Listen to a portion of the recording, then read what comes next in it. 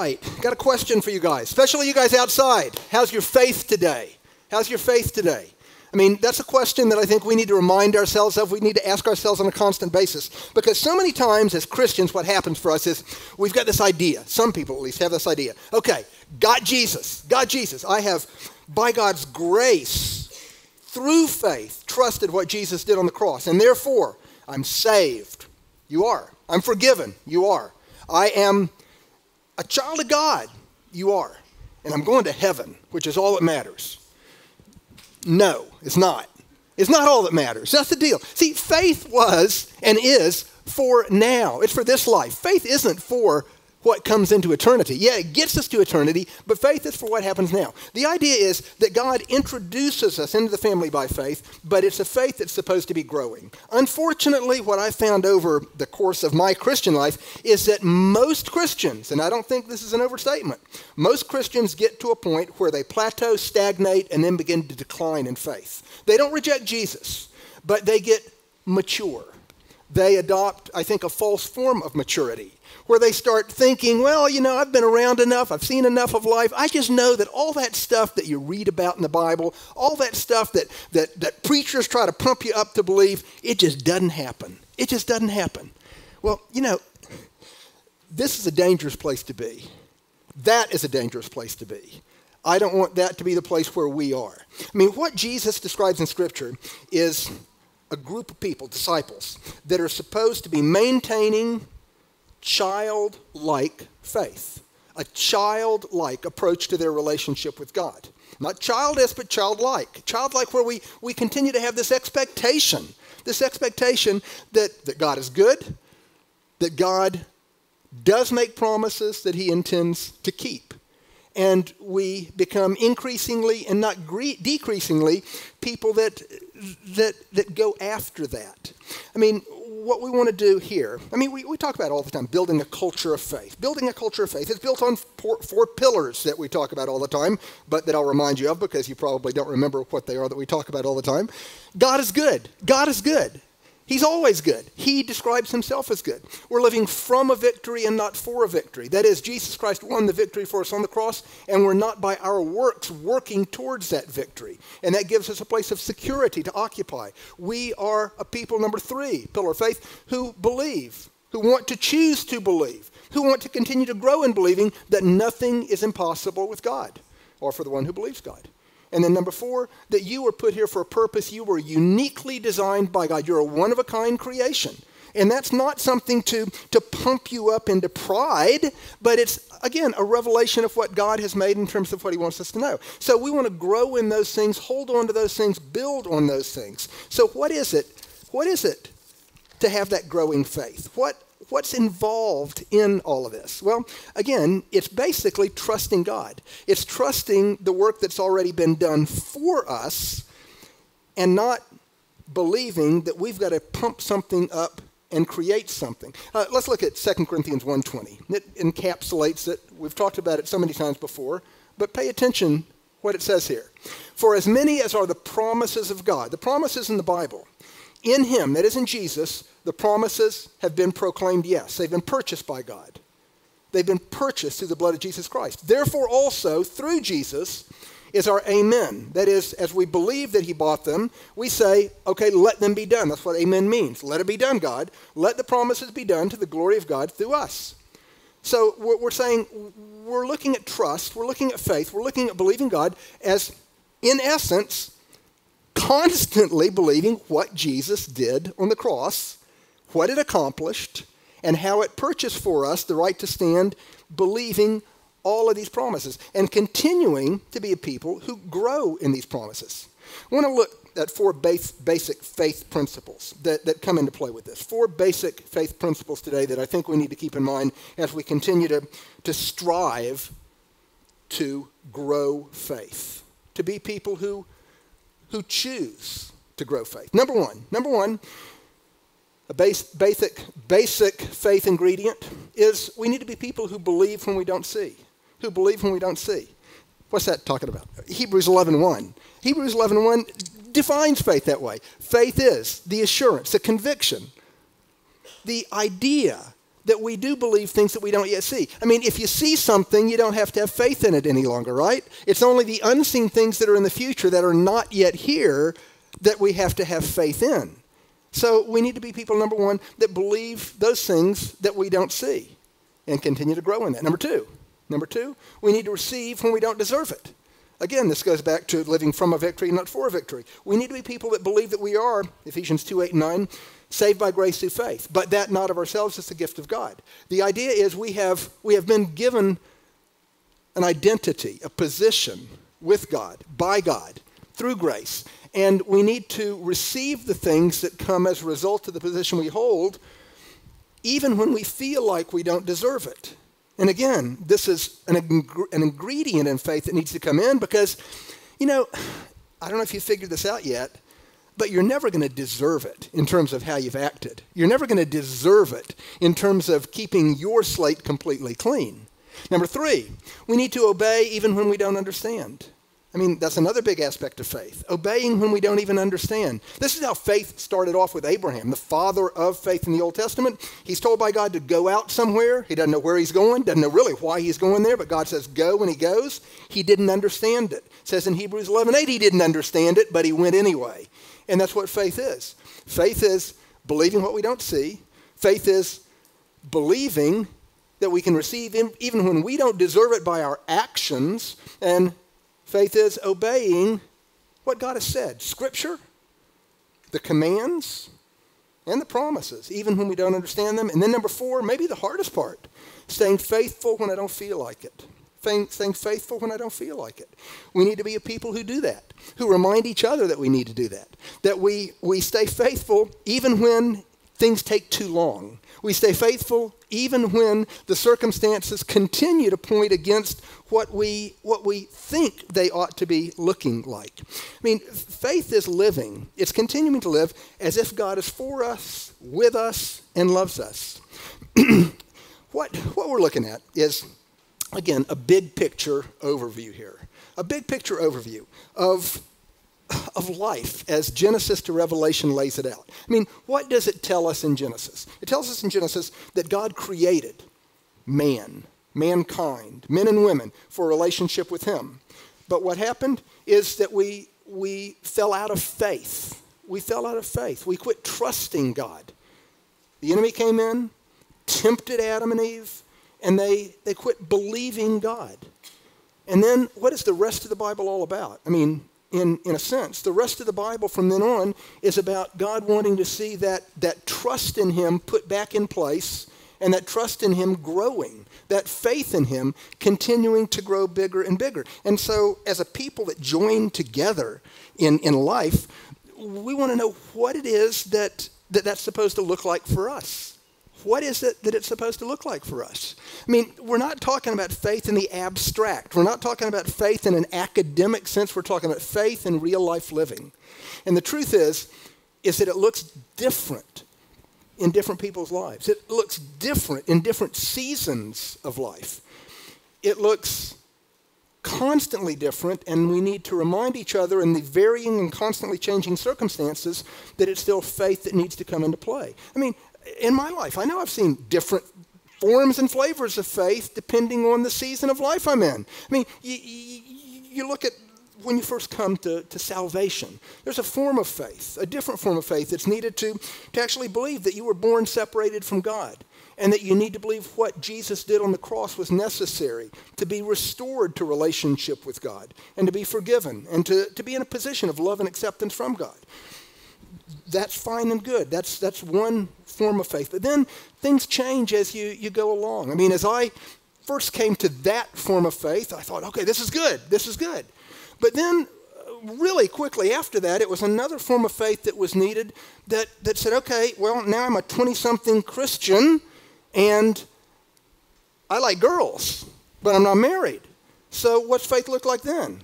Well, faith then takes on a different form. Faith then takes on the form of believing that God's command that you stand pure until marriage is something that you hold into place, and that God will take care of that. And so that happened. a wife came along. I had faith for that, and it occurred.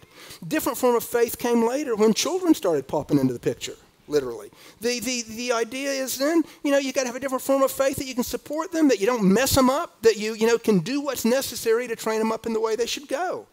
Different form of faith comes in when tragedy comes into your life, right? Different form of faith comes in when you lose somebody you love. Different form of faith comes in when you feel like you're supposed to be praying for healing for somebody you love. Different form comes in when you're moving through a broken relationship, when you're moving through financial catastrophe. Again, the point is, different flavors and forms of faith come in at different points in life, and we need to understand how to handle it. We need to understand how to continue to grow it and not let it decrease because of the circumstances. What I'm getting to is this. This sounds all very disjointed maybe to you right now, but what I'm talking about today is a concept of we need to be people who learn how to protect the recipe of faith that God has for our life. Now, sometimes on these one-off Sundays, and that's what this is. We're between series right now. We just finished a series on prayer. We're moving into a long series on Ephesians. And, I struggle to come up with the one-off Sunday messages that are supposed to come into play. And oftentimes that'll bring a scripture to mind. This week he didn't. He brought instead a little clipping to mind that I happened to read. It was on Kentucky Fried Chicken. But it led to scripture. It led to, I think, something that really he wants to have us grab hold of today. The deal is this. Okay, Kentucky Fried Chicken, special recipe chicken, the original recipe chicken. Well, there was an article I came across about how Kentucky Fried Chicken guards its chicken recipe. I mean, maybe you've seen this before. You can look it up. They take some extreme measures.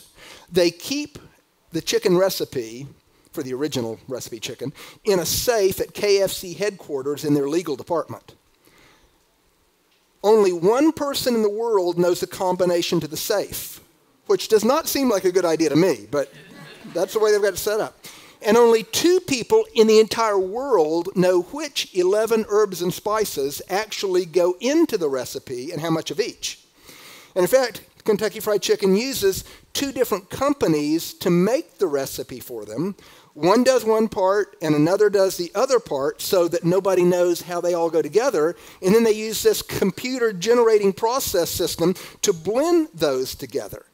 I mean, they're going to some extreme lengths to, again, protect the recipe. I mean, what I think we need to understand is that actually God tells us the same thing in Scripture. He has put together a recipe for faith, a recipe for faith, a recipe for life, a recipe for how you and I can have the best life possible. He's put it together. And if we protect the recipe and we put all the right ingredients in the right measure, then life's not going to be perfect. It's not going to be without trouble, but it is going to be the best life possible for you. But if we don't protect the recipe, if we don't put the right ingredients in the right measure, apply the right heat, and follow the instructions for cooking it, then we're going to end up with something a lot less than it could be. 1 Timothy 4:16 says it this way. Pay close attention to yourself and to your teaching. Other NIV says to your doctrine. Persevere in these things, for as you do this, you will ensure salvation both for yourself and for those who hear you. It says the same thing in Jude, chapters 3 and 4, where it says, watch out, take great care with what's going on, so that you don't have anybody sneaking in who messes up the recipe, who turns things around in the wrong direction and gets you into trouble with it. What I think we need to understand today, and the one ingredient that I want to focus in on that's sometimes overlooked, is as we develop faith, it's never done in isolation. As we grow our faith, as we maintain it and continue to see it get bigger and bigger, which is what God wants to have, we do it in connection with other people. I mean, have you ever thought about it in terms of the Bible, what the Bible reveals? The Bible reveals that we are to be discipled in connection with other people. I mean, discipleship involves other people, period. There's no autonomy in terms of how discipleship occurs. There's no isolation that is supposed to take place in terms of how we go about growing faith. Let's take a look at Proverbs 18:1. Proverbs 18:1 says it this way. He who separates himself seeks his own desire. He quarrels against all sound wisdom. There are other paraphrase translations that say, he who separates himself is stupid. I mean, that's basically what this boils down to. Isolation is an ignorant place to be. It's not where any of us should want to be. It's not where any of us are going to be safe.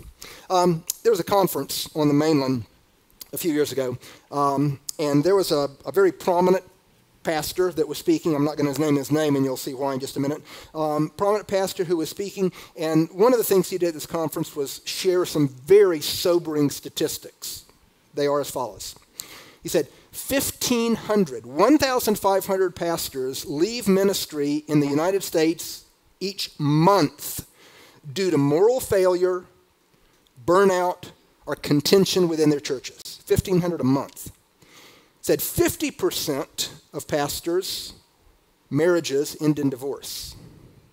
70% of pastors fight chronic depression. 40% of pastors have had extramarital affairs since they started ministry. Okay? None of those apply to me. I'm not trying to elicit sympathy or ask for intervention here, so that's not what we're talking about. Point is this, though. This is where we get to. Same pastor who presented that information passionately, he understood it well.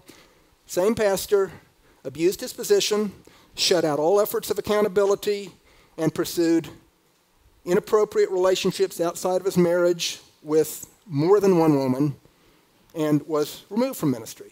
What's the point in that? Well, the point in that is he knew all the right stuff. He loves Jesus. He really does, I believe, loves Jesus. Still does love Jesus.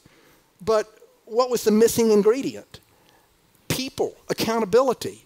I mean, he isolated himself. And isolation brings destruction. I mean, that's what Solomon said right there in Proverbs 18:1. Now, I believe Proverbs was inspired by the Holy Spirit, but I also wonder if Solomon wrote that one, whether he was thinking back to his daddy. I mean, David, the big downfall with Bathsheba came in what context? When he didn't hang out with the guys that he was supposed to be hanging out with, fighting the battle, but instead isolated himself because he was too tired, because he had other things that he preferred to do, and stayed home walking around on the rooftop, looking at naked women. And then destruction came. Destruction came. I mean, isolation is something that is always going to be an issue that has to be dealt with. We need people around us. Again, discipleship always happens in relationship. It's why, as a church, we want to grow bigger. But as we grow bigger, we want to grow smaller. Because the idea is, as any church, any organization, any family grows bigger, unless they at the same time somehow figure out a way to grow smaller, then the isolation is going to occur. People get lost in the shuffle. There's not going to be that connectivity that needs to come into play to make things work the way they're supposed to work. I mean, the thing is this. We were actually created by God for this matter of relationship. If you look back again at Genesis, where it always starts, you've got God creating man for a relationship with him, with God, certainly. But look at the picture of what's described in the creation story. God creates everything, and he goes, it's good, it's good, it's good, until he gets to Adam. And he goes, nah, man, you're not so good. You're not so good. Now, okay, we look at that, and you think, wow, God blew it. I mean, he had everything going perfectly up until he creates Adam, and then he realizes he made a mistake. Well, of course God didn't make a mistake. And of course God didn't know when he created Adam that Adam was incomplete, that it was an incomplete picture. God wasn't surprised. He didn't make Adam and go, oh boy, I blew that one. I should have done that a little bit differently.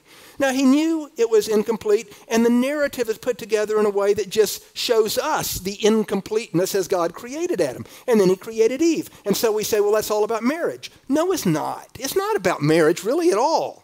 I mean, yes, it is because they got married, I guess, but you can't see it as that, but rather about relationship. Why? Because you get to the New Testament and the Apostle Paul says, in fact, everybody's not supposed to get married. There are some people that aren't supposed to be married at all. but they're still in relationship, still supposed to have relationship.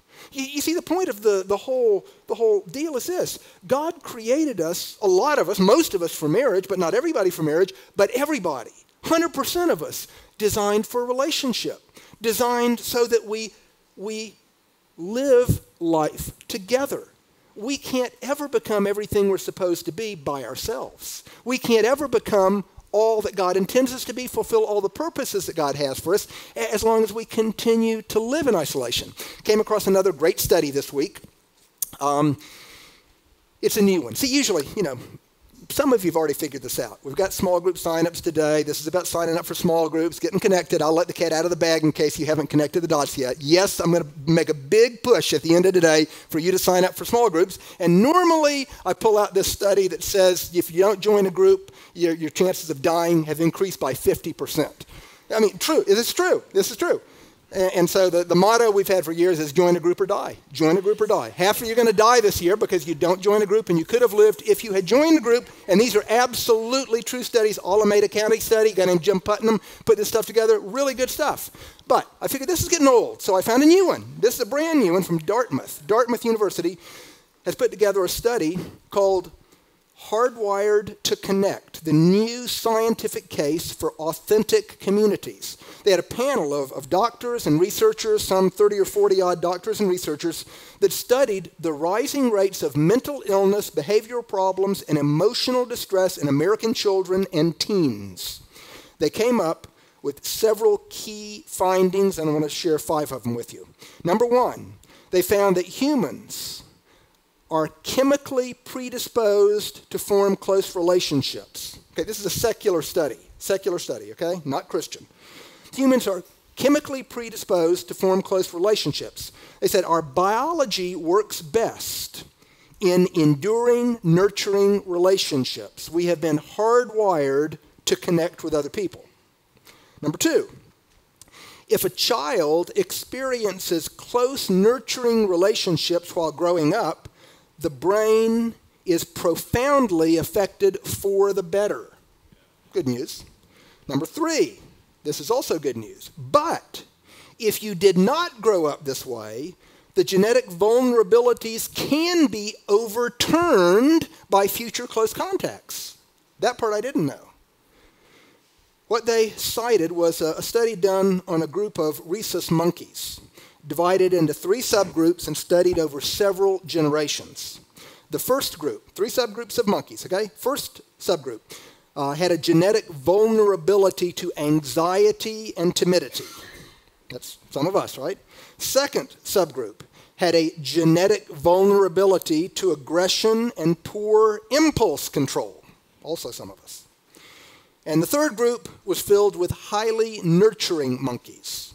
Now, what they found was when the first and second groups were given access, that is, the ones vulnerable to anxiety and timidity and to aggression and poor impulse control, when the first and second groups were given access to negative environments, the effects were harmful. For example, they gave them, at different points in time, unlimited access to alcohol.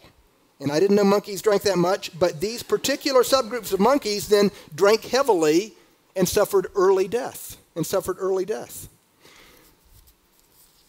But when these first 2 subgroups, the ones anxiety-ridden and the ones that were aggressive, were allowed regular interaction with the third group, the nurturers, they thrived. And in fact, over time, anxiety, timidity, and aggression disappeared completely. So again, secular study. We're just talking biology here. But you understand, when we're talking biology, we're talking God's design. We're talking how God put us together. And to me, these things all come together in a way that ought to get our attention in terms of what you and I were designed to do and be. Okay, number four, continuing on with the study. They said that humans are also biologically primed to seek moral and spiritual meaning. Again, secular study. Simply put, they said, it's a quote, it's built into our DNA to want to connect with God and others. The conclusion of the entire study, nurturing relationships and a spiritual connection to the transcendent significantly improve physical and emotional health. Now again, you can look up the study, but you don't need to, because all it does is once again give us that example of science confirming what the Bible has said all along, that this is how God put us together, that God put us together for our good this way. He put us together in a way in which he intends for us to fully live out his purposes, and that's something that happens in relationship.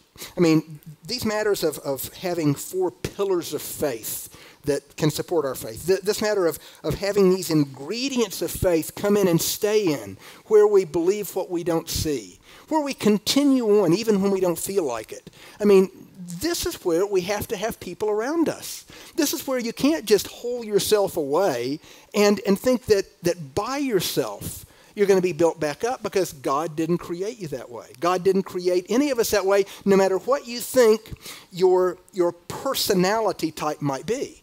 See, it's not okay to just say, well, I'm an introvert, and therefore I don't need this to thrive. Apparently, you may be more uncomfortable with it than extroverts, but you still need it to thrive. We still need that connectivity to come in at some level. I mean, the truth is you can kind of see the reality of this as you think about your own life. I mean, think back over your own life in terms of how your faith has developed. I mean, most everybody I ever talked to, in terms of giving a testimony of their life as a Christian, it will always involve the mention of some names. It will involve the mention of some people that either introduced them to Jesus in the first place or were pivotal in helping them to continue to grow in their faith. These are providential relationships that God brings about that happen in everybody's life. God uses these relationships for good. They can also be used for the other direction. Let's take a look at Proverbs 13:20. Proverbs 13:20 says, "He who walks with wise men will be wise, but the companion of fools will suffer harm." So it goes in both directions. We can be influenced for good or for bad.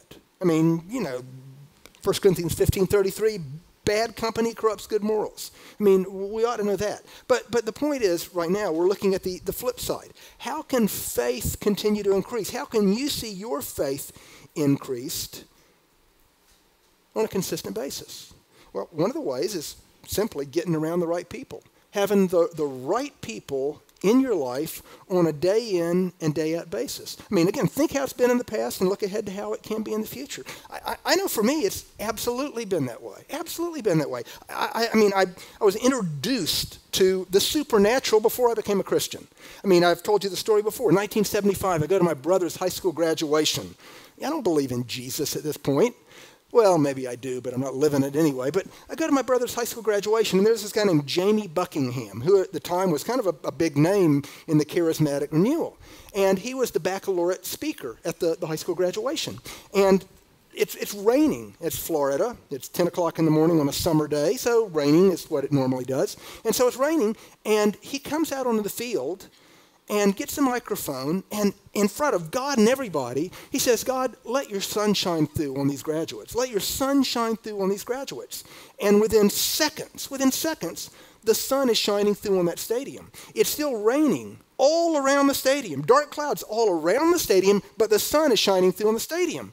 And I'm looking at that going, what in the world is going on here? Now, that did not cause me to get on my knees and repent and follow Jesus. But it was something that I tucked away, that I pondered, and I looked at and I go, that was real. I mean, I've never seen anybody do that before. I've never seen anybody pray for something and then actually get what they prayed for right after they prayed for it.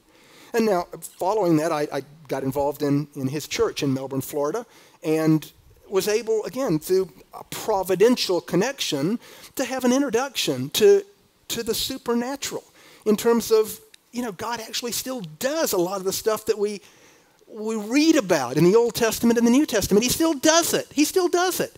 And, what brought that about? For me, it wasn't simply reading in the Bible and then intellectually saying, well, it says it here, so I need to keep believing it. I mean, we should think that way, but most of us don't. It takes a providential relationship where we see somebody who's a little bit further along than we are, who we see acting it out, doing the stuff that's there.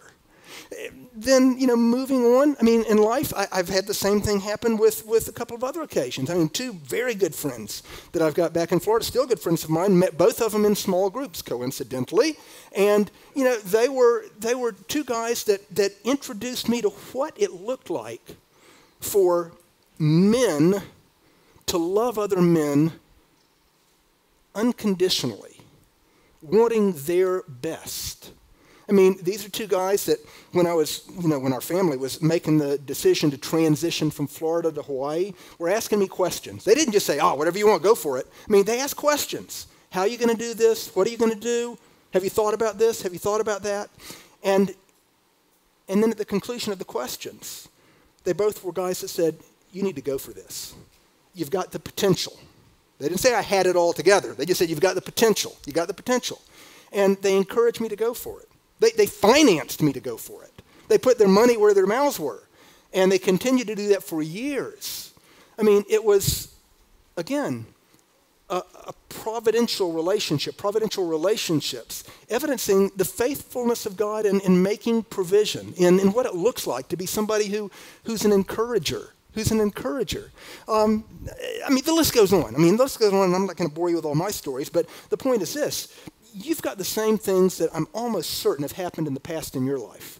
But what I am completely certain of is that there are things that can happen in the future in your life. That God has providential relationships yet in store for you that are going to help you grow faith, that are going to release you more fully into the potential that you have, into the purposes that God has for you. But you've got to take some action on it. When you use that word providence, sometimes people just say, well, that's all God. Providence is all God, right? No, it's not. It's not all God. Providence is something that God provides a door for. He provides the potential for, and then we have to take action to step into it. Faith is the same way. Faith is what? Faith is based on the promises of God, which we can talk about as hope. Hope put out in the future. Faith is the action that we take to go towards the hope, towards the promises of God. Think about Joshua 10. That's that bit that you're familiar with where Joshua prayed and the sun stood still. God caused the sun to stand still because he wanted Joshua and Israel to win this battle. So providential, yeah, I'd say that's providential. God caused the sun to stand still. Providential, God wanted the Israelites to win the battle. But what was connected in with that we sometimes miss in the story? In order for Joshua to have the sun stand still and to win the battle, he had to lead the Israelites first in a march that lasted all night to get to the point of winning the battle. They had to march all night to get there. So, would it have happened if they had marched all night? No, it wouldn't. They had to take action based on the promise of God in order to see the fulfillment of the providential outcome that God intended to have occur. It's the same thing with you and me. God, I believe, you can check Scripture out on this and punch holes in this, but I don't think you'll be able to do it. I think that God right now, today, has providential relationships out in front of me, providential relationships out in front of you that are a part of the plan that he has for you to step into the fullness of what he has for you. For you to become completely successful in life, which means you fulfill all of the purposes that he has for you in life.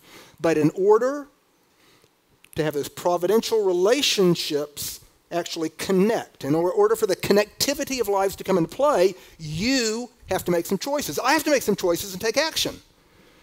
You might have to march all night somewhere. You might have to march right outside of the sign-up tables for the small groups.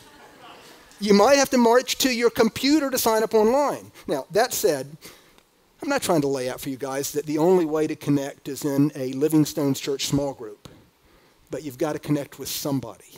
It needs to be an intentional connection. Don't play around with that. I always run into friends up at Kona Coffee and Tea or Starbucks. I always run into people up at Banyan Tree Cafe. We always sit around. I'm always talking to somebody. No, we're not talking about this amorphous, ambiguous, stuff that you call relationship, which has no intentionality about it. We're talking about coming into relationships that are intentional with people that you've got connection with on a regular basis. The same people week in and week out. The same people week in and week out. over time where they know who you are and you know who they are. You're known. They become known. And you live life together. You live life together. You share life together. There's a kind of accountability that comes into play where they ask you questions and you answer them, where you put yourself in a position not only to gain the benefits of providential relationships, but you put yourself in a position where you go, you know what? I might be the providential relationship for somebody. You thought of it that way? I mean, some of you are saying, I don't need any more providential relationships. My life's going fine. Well, great. You may be the providential relationship that somebody else needs is the point. It's stepping in and, again, doing it intentionally. Let's take a look at Hebrews chapter 10, verses 24, 25. Let us consider how to stimulate one another to love and good deeds, not forsaking our own assembling together, as is the habit of some, but encouraging one another, and all the more as you see the day drawing near. I mean, read that yourself when you get home. It's talking about intentional choices and intentional effort. It's talking about doing some things that you may not particularly want to do, but doing them anyway. It's looking at the idea that, again, if you're living out your Christian life in isolation, you're living out a form of Christian life that's only partially correct. And in order to see the fullness of faith develop, you've got to protect the recipe. You've got to step in and understand that God put together this recipe. He designed you in a certain way, and you're never going to turn out exactly as good as you could. I'm never going to be the best I can be apart from the recipe that God has included. And everybody needs it. I mean, Jesus had a small group, right? Let's pray. Father, we thank you today for your amazing love, your goodness, your grace. We thank you for the revelation you've given us in Scripture and just the revelation you bring to the minds of people in terms of how you've created us, how you've put us together. Father, I ask that you'd help us to walk in the humility necessary to live according to design, to protect the recipe that you've put together for life, and to step fully into the purposes that you've got for us so that we together can see your will done on this earth as it is in heaven, so that we can see your kingdom extended throughout this earth. All of it, Father, we ask in the power of Jesus Christ's name. Amen.